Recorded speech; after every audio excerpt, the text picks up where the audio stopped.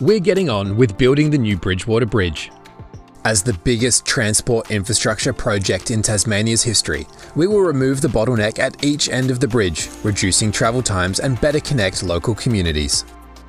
Whether you live locally or are a travelling commuter, we've listened to your feedback and we're delivering a project that will meet your needs now and into the future. The final design includes a 4-lane bridge with 2 lanes in each direction, a safe shared path for cyclists and pedestrians, and clearance for boats.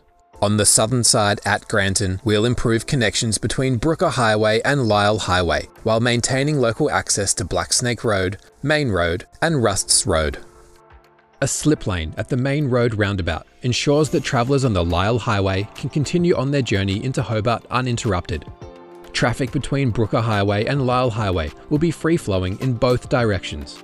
On the northern side at Bridgewater, a new underpass will connect Boyer Road to the bridge and communities south of the river.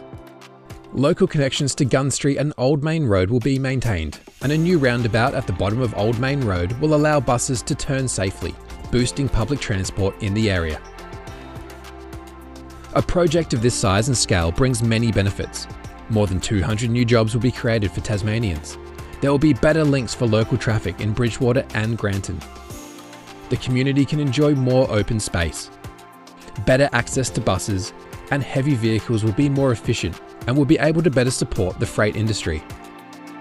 Construction on this once-in-a-generation project has started, and the bridge will be open to traffic at the end of 2024.